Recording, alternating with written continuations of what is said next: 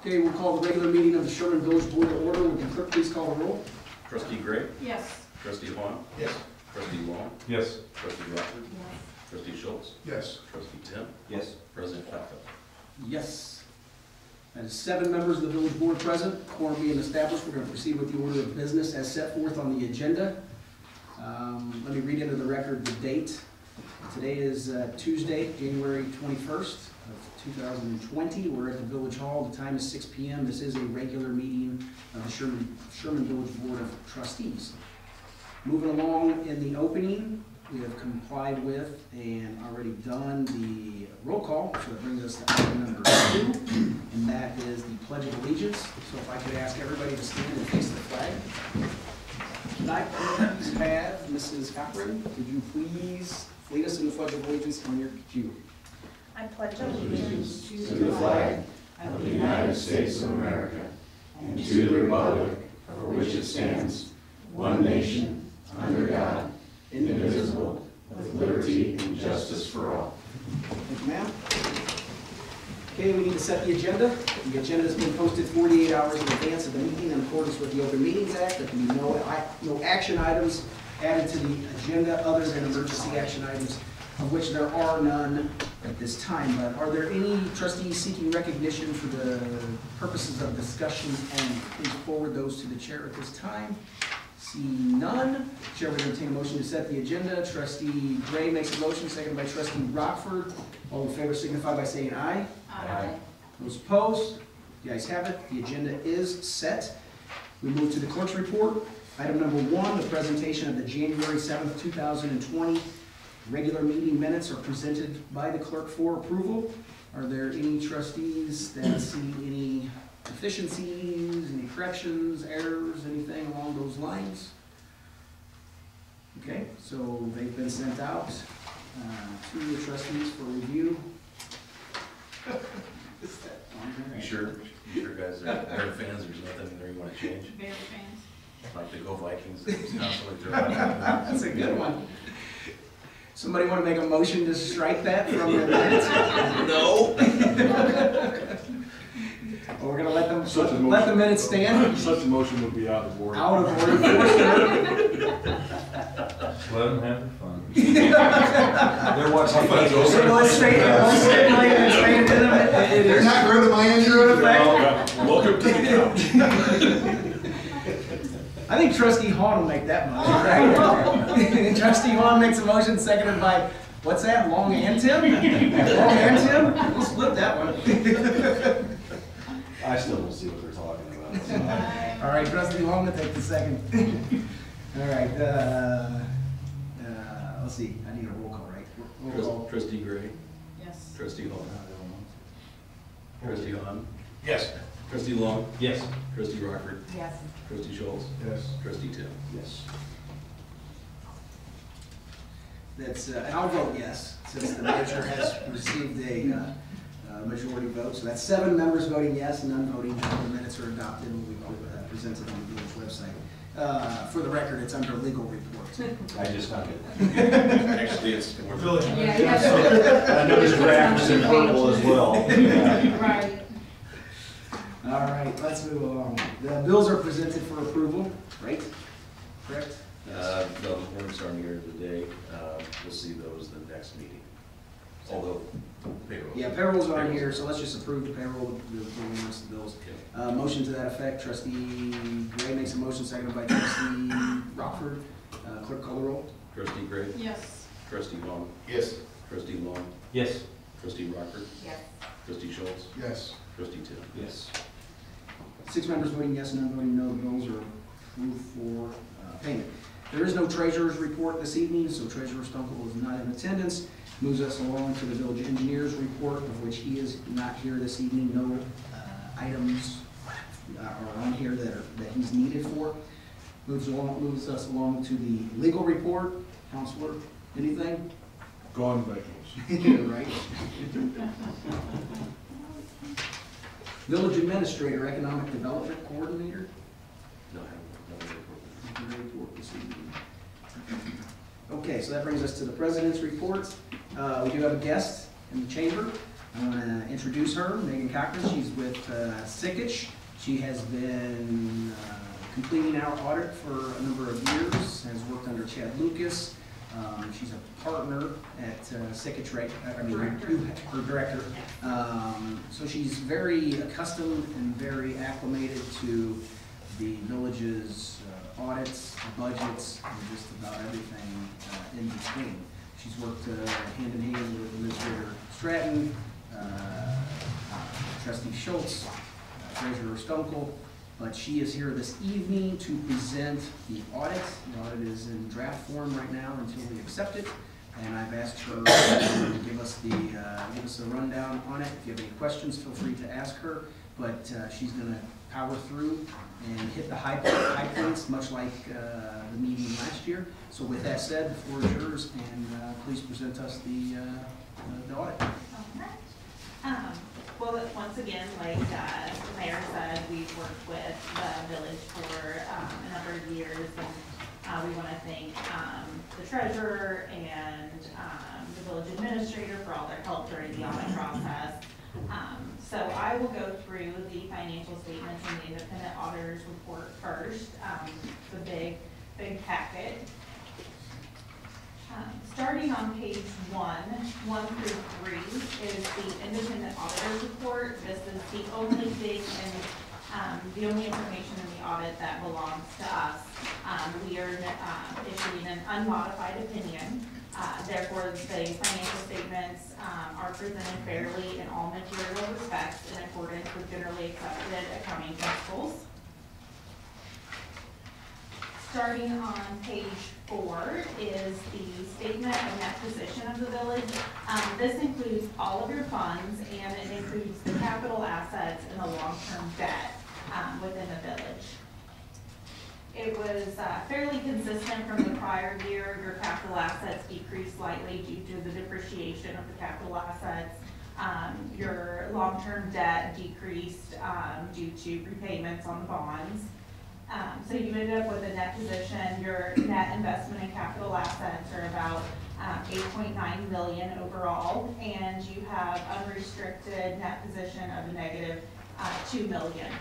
That's mainly due to the fact that you have bonds that don't relate to specific capital assets or capital, your road construction projects and some of the tech projects weren't capitalized based upon the capitalization threshold. Page 5 and 6 is your statement of activities. It's your income statement essentially, shown in a slightly different format. The statement reads from left to right.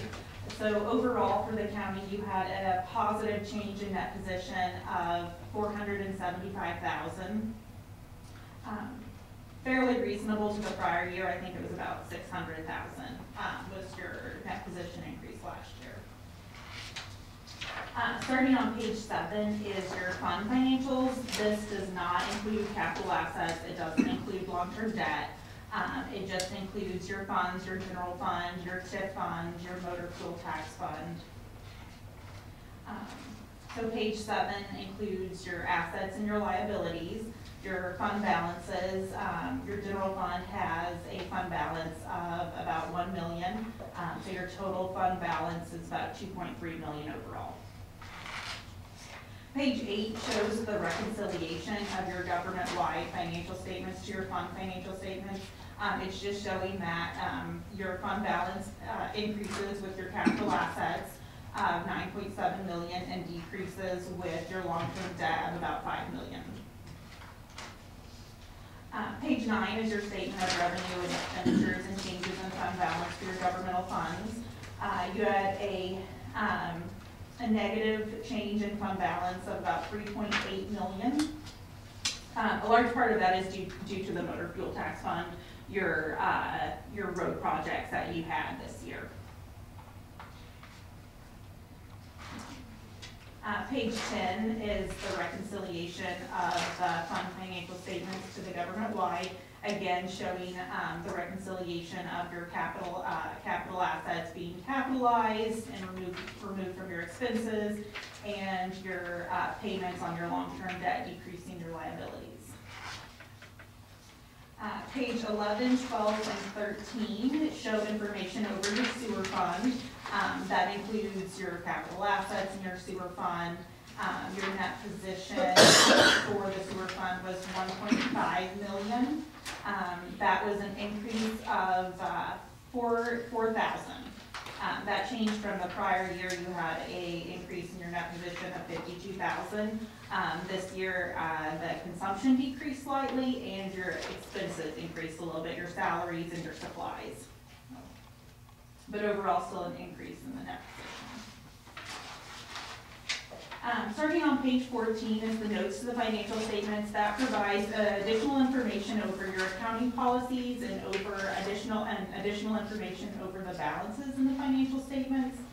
So I'll just go through these really quick and just highlight a couple of the key points. Page 23 shows your change in your capital assets.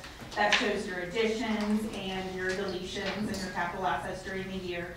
One thing to note is the park was completed, so that moved from construction in progress to infrastructure and began to be depreciated. Then starting on page 26, provides additional information over your long-term debt. It describes descriptions over your notes payable, your general obligation bonds. Starting on page 9 is your TIF bonds, the limited obligation of the TIF bonds that are paid from your incremental taxes, your pledged taxes. Page 31 shows your change in your long-term liabilities.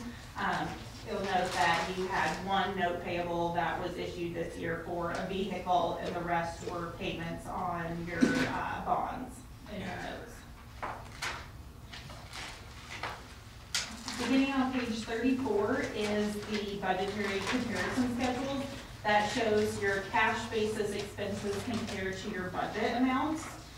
For the general fund, the TIF fund, and the motor fuel tax fund. We also show a reconciliation from the cash basis to the accrual basis that's reported on your financial statements. And then finally on pages 43 through 45 provides some additional information over your TIF funds. It breaks it out from your original TIF, your Route 66, and your Quail Pointe TIF. Shows those funds and the change in fund balance for the funds. And then page 45 is the management's assertion over compliance. We noted that they complied with the requirements of the TIF Act in all material respects. So that was just a very quick overview of the financial statement. So if you have any questions now, or if you would like to reach out to me at a later time, feel free after you have a chance to look them over. Any trustees have any questions or statements regarding the audit? Trustee Schultz? When you did your audit, do you have any issues with any of the staff, or were you able to find information about any problem? No, and actually in our required communications to those charged with governance, we're required to disclose if we've had any disagreements or any issues during the audit process, and we know none in our letter. Okay. So in your opinion, the information that the treasurer provided you fairly stated the financial condition of the village? Correct. It's my understanding that as auditor, you just simply take the information that we're given, and that's why the term was unmodified. You did not change what the treasurer provided. We recommended adjustments, but they weren't material adjustments. Okay. So, and we include in our communication the audit adjustments that were recommended during the audit process. Any other questions? Any other statements? I was just going to note too, there were two other packets that discussed the communication of significant deficiencies, and then some advisory comments, management letter comments that we've noted. We've discussed those with management and with the mayor, but if you have any additional questions over those, again, feel free to reach out and we can discuss any of those. Okay. Anybody else? Anybody have anything else? Okay, are you comfortable with accepting the audits, the financial statements and independent auditors report as stipulated on the agenda that was posted in accordance with this meeting? Everybody comfortable? You don't need follow-up, you're ready to approve it and add it to the village website? So Trustee Schultz will make a motion to accept the audit report as presented. Is there a second to that motion? Second. Second by Trustee Vaughn. Mr. Clerk, please call the roll. Trustee Gray? Yes. Trustee Vaughn? Yes. Trustee Long? Yes. Trustee Rappert? Yes. Trustee Schultz? Yes. Trustee Tenth? Yes. 6 members voting yes, none voting no. The audit is accepted. And Sikich auditors, I imagine are already getting started on the next year, getting very close, if not. Yeah. So we thank you. You guys do very good work.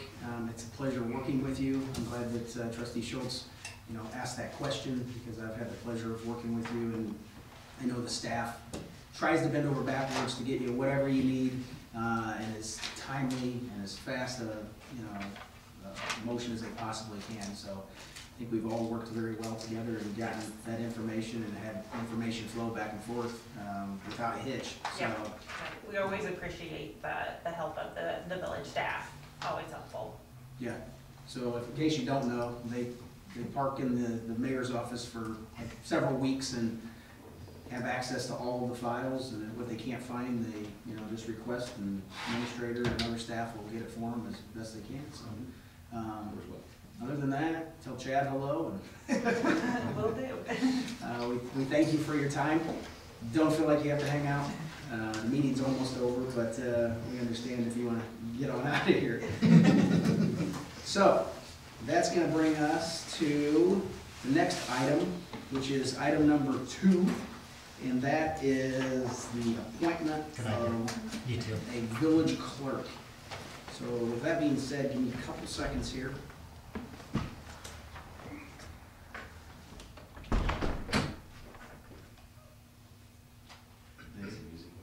Right? Okay. So Mr. Stratton's been acting in village clerk capacity for a certain period of time now. Seems like forever. I've thought about that and actually wanted to, for some time, appoint a village clerk. I feel like now's as good a time as any. It is the start of 2020. That actually gets you moving on a lot of things. So I feel like it's, I'm going to bring some appointments forward. Our boards and commissions, we need to re-examine like the terms on their expiration. So in the near future, I'm going to be bringing reappointments up and new appointments for vacancies that may exist on there. Terms that have expired. Individuals can serve past their term when it's expired. The courts do not want vacancies, essentially. So individuals, even though their term is expired, if they haven't taken any action to resign or leave that board, they still continue to stay in that capacity, and I've never asked anybody to leave the board or any of the boards. We've had a couple resignations due to people moving out of Sherman, relocations out of state. So I need to find and catalog the exact individuals that are no longer, like per se, on zoning and planning, and revisit whether some of the individuals want to continue serving. So I'm going to bring that up in the future, just so that we have that current. You remember when we did the codification, we went through there and it stipulated the terms, and we staggered it for the zoning board of appeals, because those are 7-year appointments. So if somebody was a 1 year, somebody was a 2, to get us back on track. Well, in a part-time village, and especially when the village zoning board doesn't meet all that often, sometimes these things kind of out the wayside. So I want to look at that. I want to ask the administrator to do that research for me. I want to reach out to those individuals and then kind of get us back on track of who's on there, when does their term expire, and stuff like that. So those appointments will be coming forward in the somewhat near future. That being said, going back to the village clerk, I've asked somebody that we all know very well and who's active in the community to serve as the village clerk. He is employed. He will sit in the village clerk's position. He will be charged with all of the responsibilities of village clerk statutorily. We'll get him his training, but I'm going to actually recommend, he's in the chamber this evening, I'm recommending and asking for the consent in his appointment, advice and consent in his appointment. It's going to be Sean Bull. Let me give you a few bullet points on Sean. He's married to his lovely wife, Krista. They have 2 kids, Chandler and Chesney. If you don't know, he's a Kenny Chesney fan. He's been a member of the Sherman Area Chamber of Commerce, very active in that. Done a lot of good things with the chamber, built that up, and his term as president has more recently expired. He has been trying to reinvigorate the Sherman Athletic Club. He's building the membership there, trying to get some things going there, and he's off to a good start. It's going to take some energy, take a lot of effort, which I told him, but we would be supportive as best we could. I think he's built up the membership. It's probably twofold what it was down to. He has, let's see, he's been on the chamber for 5 years, is that right, Sean? A couple years as president. He's an insurance agent since 2009. He's a Hope ambassador. He coaches soccer, and his father actually served on the village board some years ago for 6 years.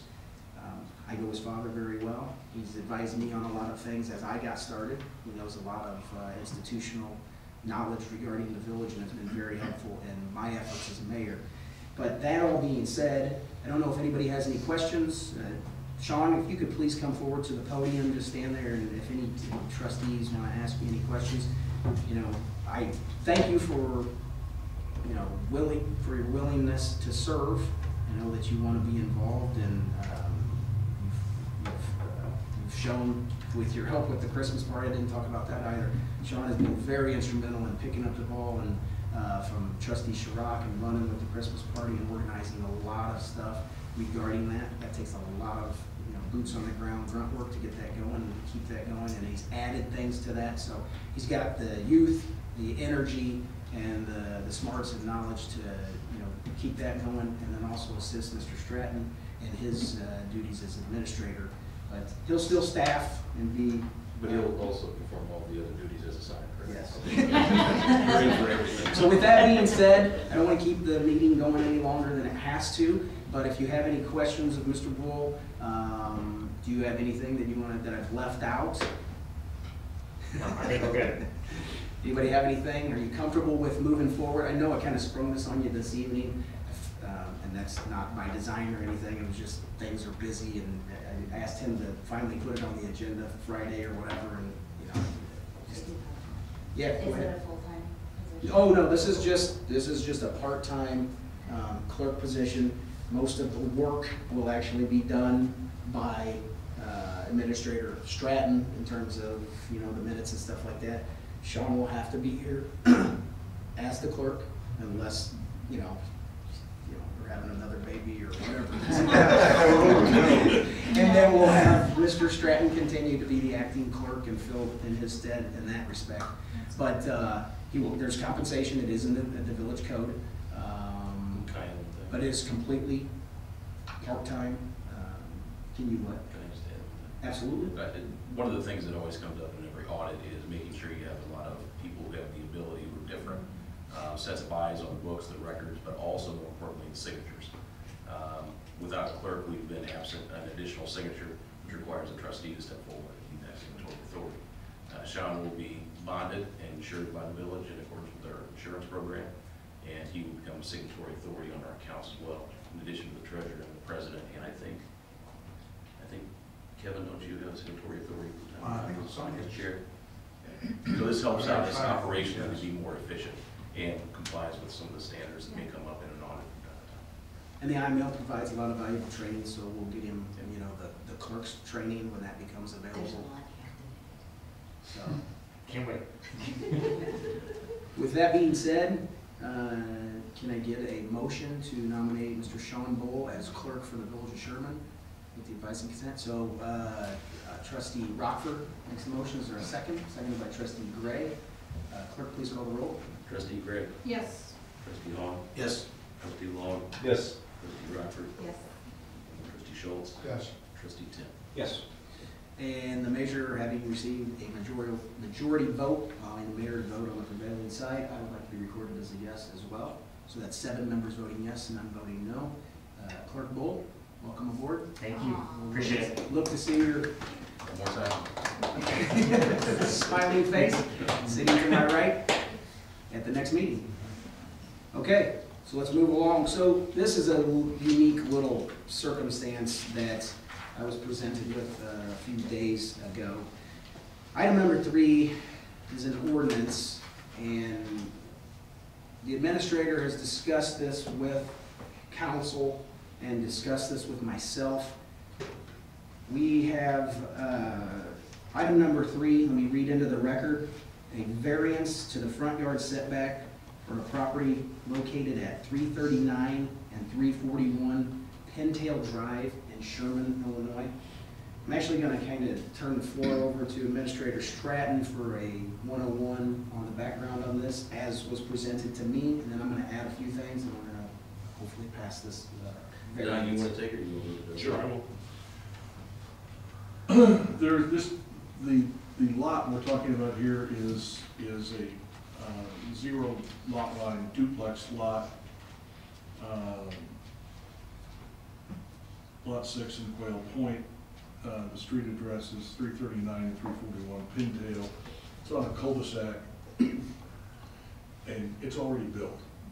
And somebody goofed by 2.7 feet on the front yard setback. So this is an ordinance to allow a variance of that setback just for that.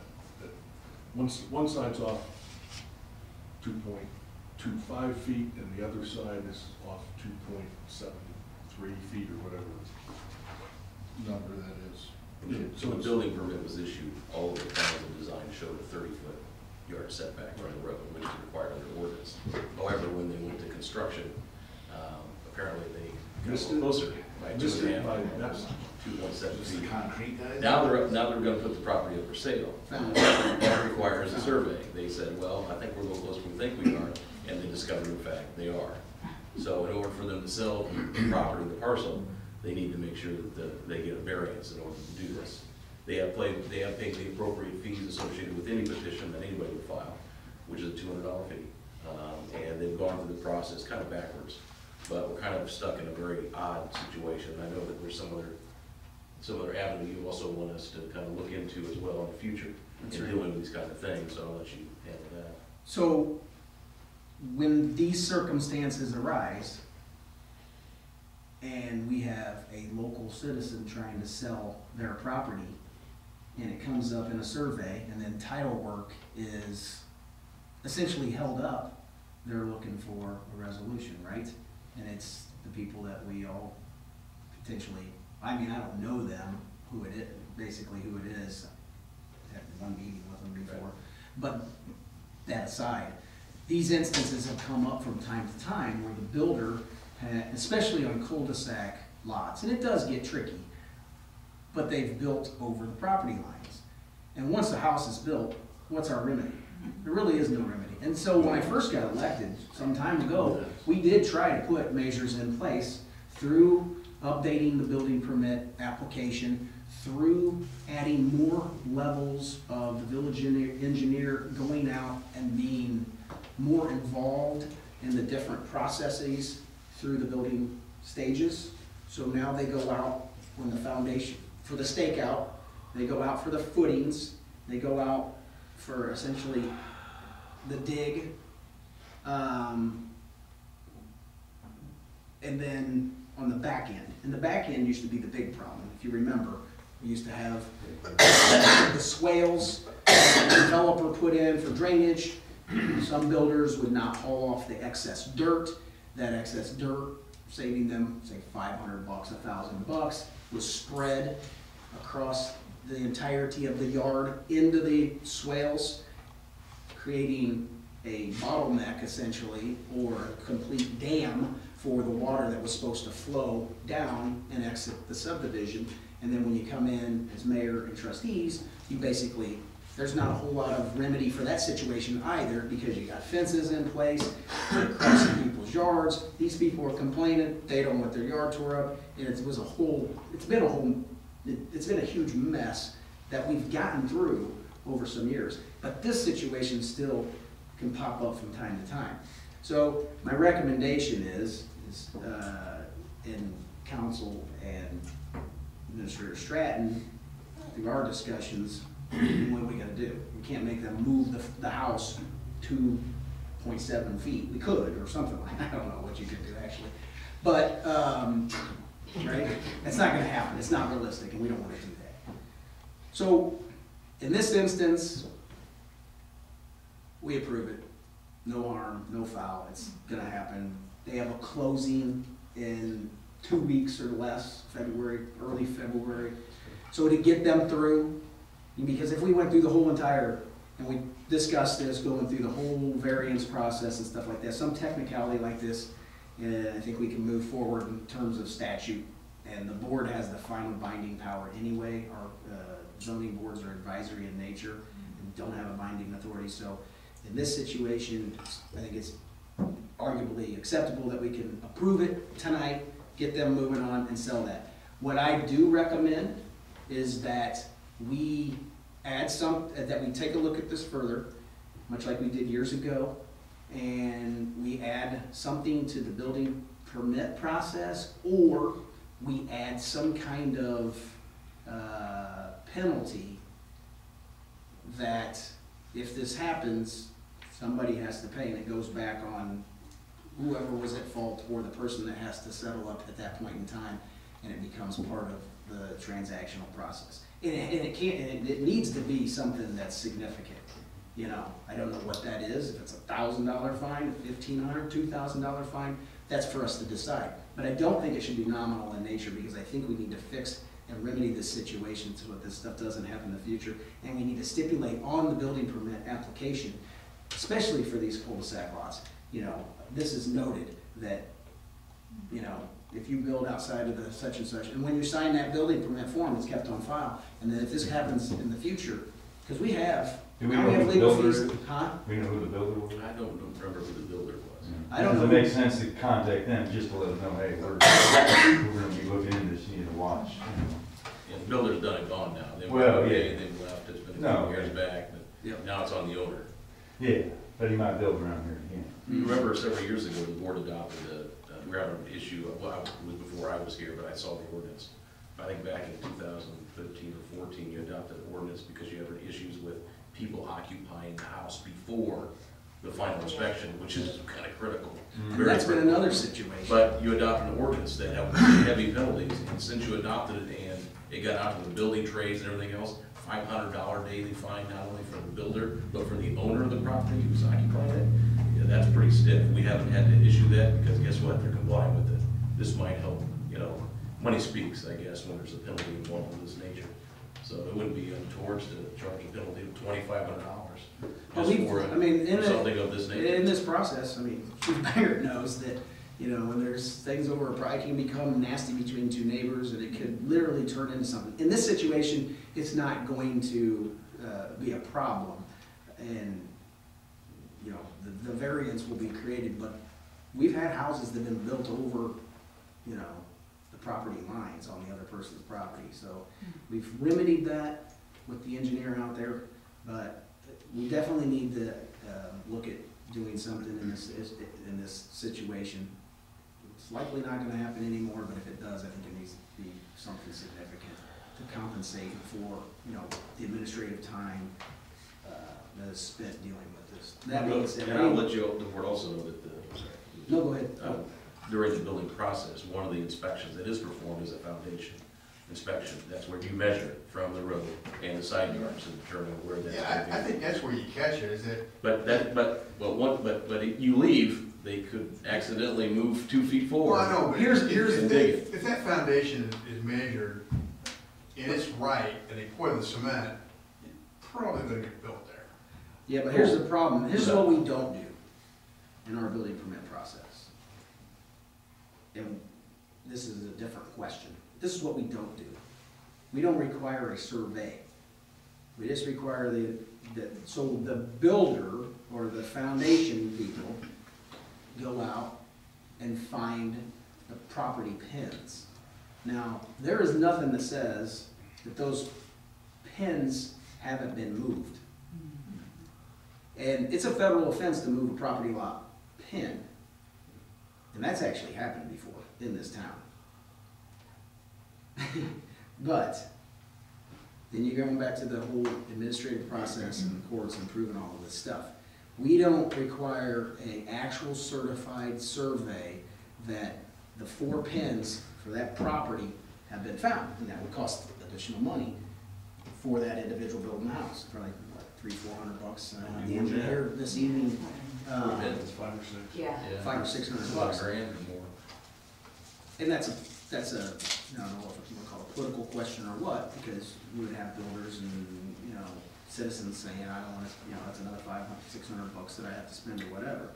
And so we've stayed away from that.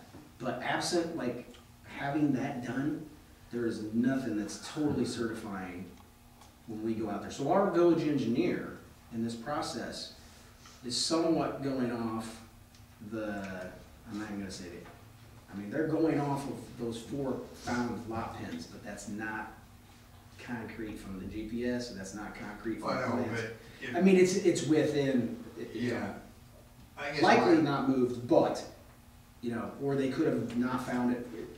But if the road's there, and the curb and gutters are there, that's the setback. I mean, I guess my thought is that if we have engineering go out there before they actually build the house and the foundation's there, at that point, it should be reasonably apparent that it's in compliance or not. And if it's not, then you can have the survey. I don't get this discussion today, but I agree with you, something.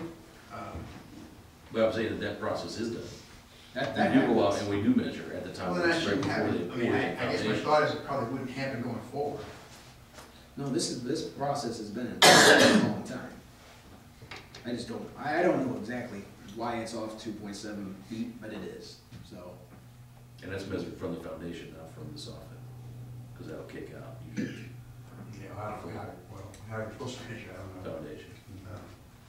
So we need to change and add Well, we, Not now, not Look today, at- but in the you guys future. have to look into. It would not be retroactive to this instance, it wouldn't include this instance, we just need to approve this and let them close and move on. But in the future, as we move forward, I mean, there's a lot of things we still need to keep changing, regarding the village and our process and things along those lines. But I wanted to make you aware of that, and it's the reason why, the background of why you'd be approving this. And the things that I see on it, from time to time in my position, from, the day-to-day operations that come in through the village hall door, and he calls me on, so, all right. Everybody comfortable with moving forward? Approve the ordinance, yes? Yes. What prompted this? Was it a single lot and now they're splitting it? What prompted this?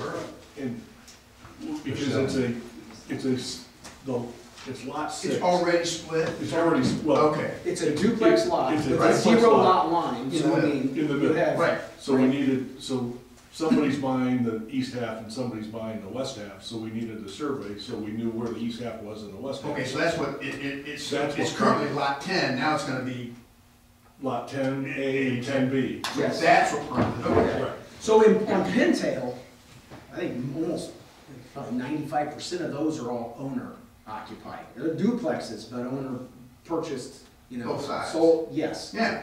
And a lot of Okay, now them we saw that, duplexes, yeah. All right. yeah, I mean, you just have one individual who owns it and people rent from that person. Well, So this pops when one side, this really shows up when one side goes for sale too. All right. Understand cul-de-sacs are the hardest part, because you got an arc, and you gotta figure out where you're gonna measure it. That's always the issue. Okay, so we need a motion to approve the ordinance and variance from the setback, front yard setback for property located at 339 and 341 Pintail Drive in Sherman, Illinois. Is there a motion to that effect? Trustee Schultz makes a motion, seconded by Trustee Gray. Would the clerk please call the roll? Trustee Gray, Yes. Trustee Vaughn. Yes. Trustee Long. Yes. Trustee Rockford. Yes. Trustee Schultz. Yes. Trustee Tim. Yes. 6 members voting yes and none voting no. The variance will be so favorably reported and signed by the village president, and we can initiate the paperwork to the title company and such. Okay, so that's going to move us to committee and department reports, of which there are none. Chief Banger is in attendance. Do you have anything to report regarding the Sherman Police Department? Just real quick, things I want to make note of, we agreed to host Sheriff Campbell and the San Luis County Police Chiefs for a breakfast meeting at the UCB Community Center on March 18th. The sheriff hosts a meeting every other month, and all the San Luis area police chiefs attend. And he's done something different this year where he's kind of been going out to the county municipalities instead of hosting them at the sheriff's office. That way he kind of gets out in the community, and then kind of tail ends it with a little town hall meeting so that he opens it up to the public so that they can come and meet for a half hour, an hour with local law enforcement, the sheriff's office, and, you know, for transparency and offer an opportunity for the public to ask questions, things of that nature. So we're looking to do that on March 18th. What time do you We'll have a breakfast meeting at 8, and then the town hall will probably be at 9:30 for, like I said, a half hour or an hour. We'd also like to do an open house at the same time, and that way when the chiefs are done with the breakfast, we can send them over to the police department to showcase our facility and officers and vehicles and the EMA operations center at the police department. So we're looking forward to doing that. I've already communicated that with Director Knowles from Emergency Management, and we'll have some people in attendance as well. And then also I just wanted to touch on, it was on the website here recently, but I accepted an appointment to the Central Illinois Association of Law Enforcement Executives. It's an association I've been involved with for a number of years, and they had some vacancies that they were to fill on the executive board, so I submitted for that, and we're looking forward to serving on that board. Congratulations. Yeah, congratulations. Any questions? No? All right. Nothing under emergency management, nothing under public works. There is no new business, there is no old business, there's no civic organizations on the agenda. Public comment, we have nobody who's signed in to address the board. It's going to bring us to executive session. There is no executive session, so that brings us to the adjournment resolution. Starting off 2020, 44-minute meeting. I promise you we will not have these so many times in the future. Try and keep back on our old pathway. The new clerk wants very short meetings. All right, so that being said, is there a motion to adjourn? Trustee Gray makes a motion, second by Trustee Rockford. All in favor signify by saying aye. Aye. Those opposed, the ayes have it. We're adjourned at 6:44. Thank you, everybody.